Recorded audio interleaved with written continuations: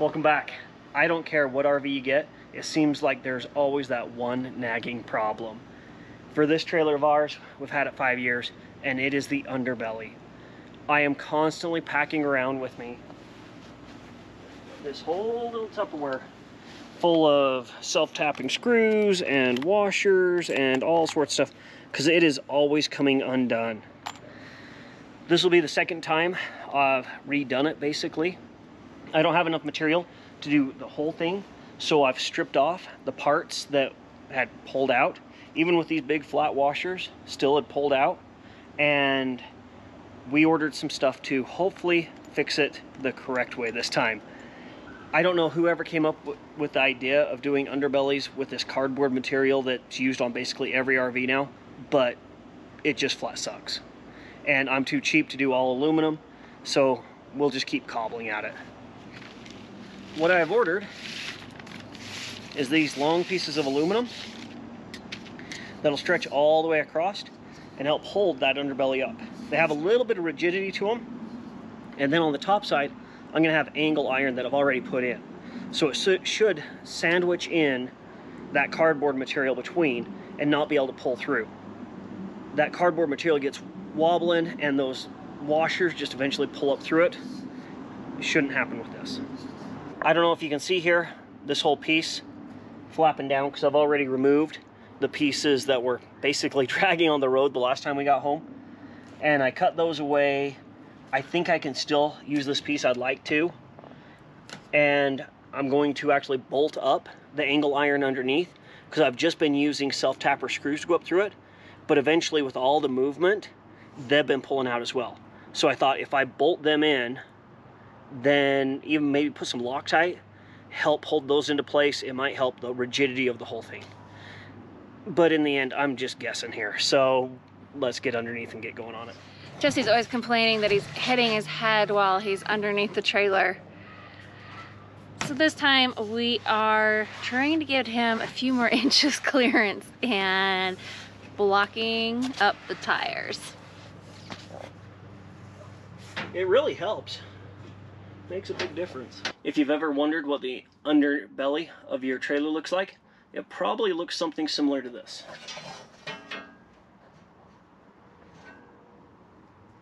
Just a whole bunch of nothingness. There you have your black tank. Up farther that you can't see, up and see there's the black tank there. Then you're gonna have your freshwater tank up there as well. Propane lines coming down, which is a pain with putting in the new underbelly. I don't know what I'm going to do with that. Yeah, I don't know. You got some of your wires coming around. And then on the back end, just a bunch of nothing. Jesse is trying to pull out all the old washers and everything. Yeah, all these old self-tappers that pulled through, just pull them out so that way I can get the board right up against the frame. Or at least that's the plan. And of course none of them are the same. Yeah, they're all different sizes because I cobbled it together. So yeah, he's... You do one and then you find the next one. Yep, tons of fun. It's a great core workout down here doing sit-ups. Early the next morning.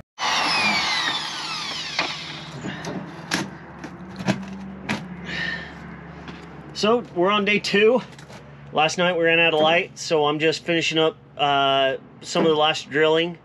Then I hope I can get the underbelly cut and start screwing it into place. That'll be the easiest part. Drilling up through all this steel and stuff just isn't the easiest. I burn up a few bits now, and so now it's getting tougher and tougher. So just a lot of drilling. I think everything's prepped underneath. Now it's just time to cut the belly board and put it in. Hopefully that's all that's left, and then I'll put the extra bracing across to try to shore everything up, and fingers crossed we won't have these problems again. So here we have the belly board. Just going to cut out a piece to put in there. It'd be really handy if Kara was around to help hold this, but a little bit of a solo mission. A little longer than a few minutes later. Well, Jess is hard at it. Once again, he is on his third evening trying to get this all fixed up. He is pretty much got all the board up in place. It's just getting the trim pieces tacked up to help support the belly board. Hey, Kara. Yes, Jesse. Where's my razor knife? I think I might have set it on the outside over here. Your razor knife? Yeah. Let me find it for you.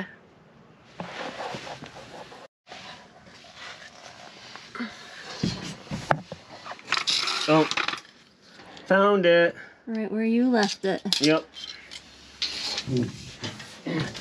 Cutting these propane lines in is kind of a pain. I mean, I did my best to guess where they'd come out, but having to move them around a little bit.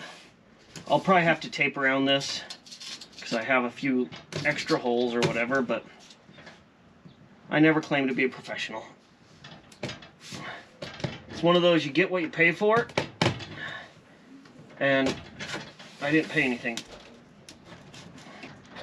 So to show you what he is doing, if you can tell, he's got this trim piece right here that he's been reattaching in to the framework, and he's gone all the way down this side. He is going to do some cross bracketing as well to help with all this gapping. Yeah, if you see where those washers and bolts are, this thing moves so much under here that it eventually pulls the washer up through the belly board. So I'm hoping with this metal stripping, it can't pull that through. At least that's my intention. It's just one of those things we've been fixing since the day we got it.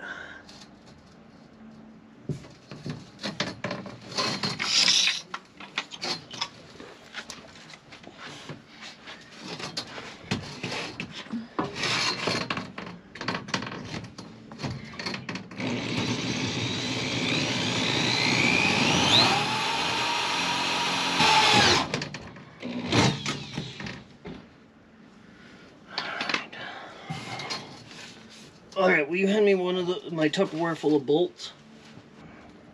Is there one with a little washer on it? Or is there a little washer in there? I think I see one right here, a little washer. Right here, is that a little washer? Or is that a little grabber head thingy? Grabber. Yeah, I prefer that little washer. Alright, so I'm gonna have to have you hand me my Sawzall.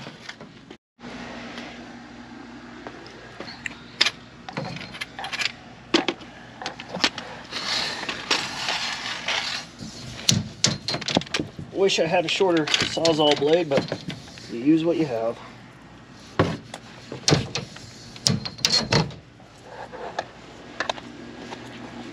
This is what we're meaning by the washer is literally pulling through the belly board. This is the belly board in a perfect little washer shape. There you go.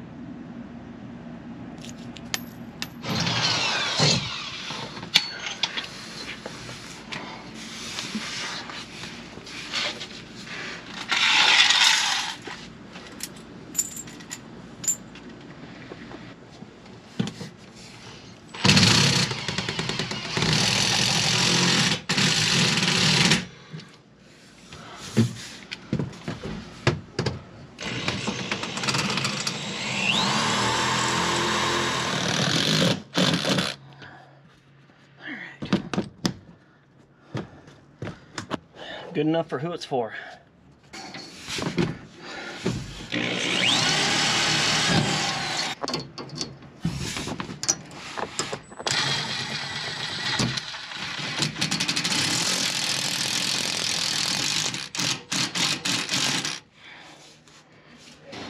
Alright, Jess is telling me he is needing pretty much one last piece.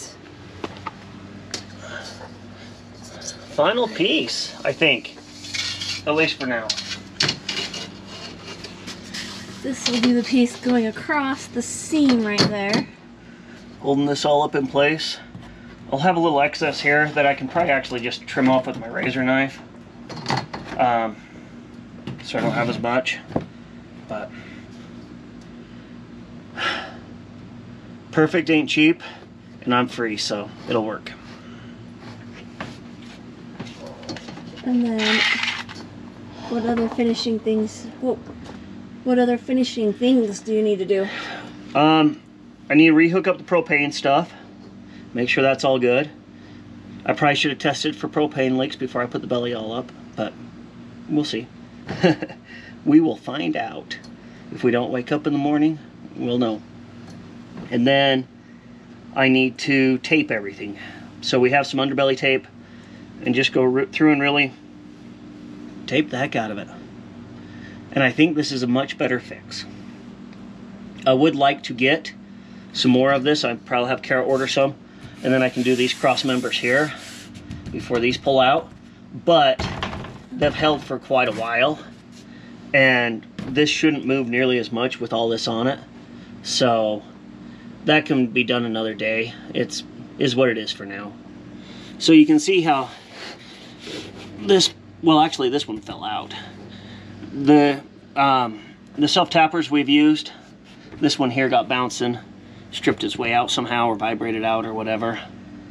That's kind of what had happened all throughout the centerpiece.